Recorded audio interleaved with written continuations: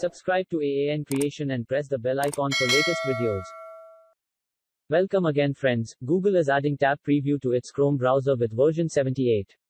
The new feature, just like in Microsoft Edge for Windows 10, takes the place of the tooltip, and it allows you to get a small preview of the other tabs when hovering over with the mouse pointer.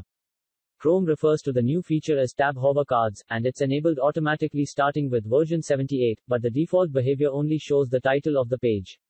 If you also want to see the screenshot of the page in the preview, you must enable this feature separately.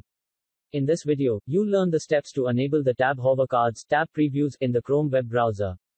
To enable tab hover cards in Chrome 78 or higher, use these steps. First, open Chrome.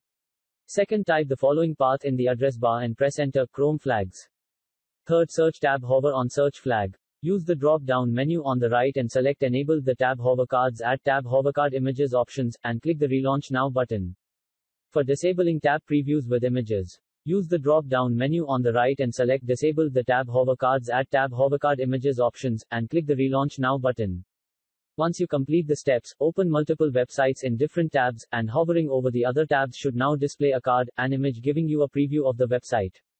While we're focusing this video on Windows 10, tab hover cards are also available for Mac OS, Chrome OS, and Linux, and the steps outlined above should work in all editions of Chrome.